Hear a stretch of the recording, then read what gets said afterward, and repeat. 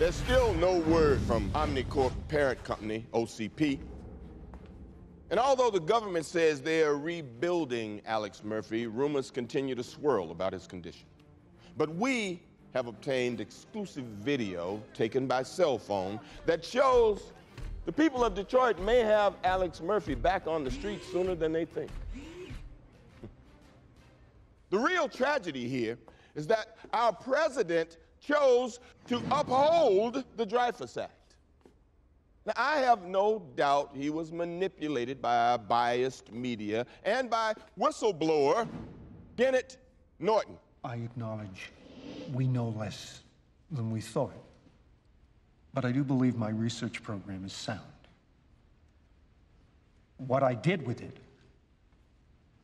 was wrong. The fact that this mother is not serving time in some federal penitentiary is a huge, hot, heaping pile of horse.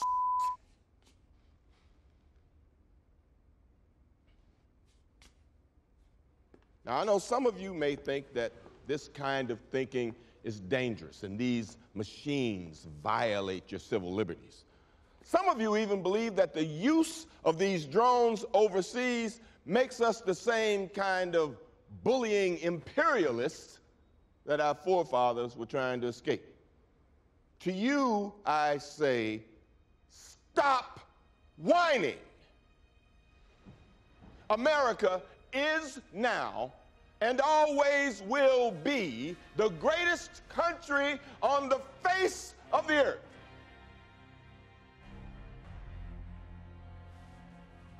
I'm Pat Novak. Good night.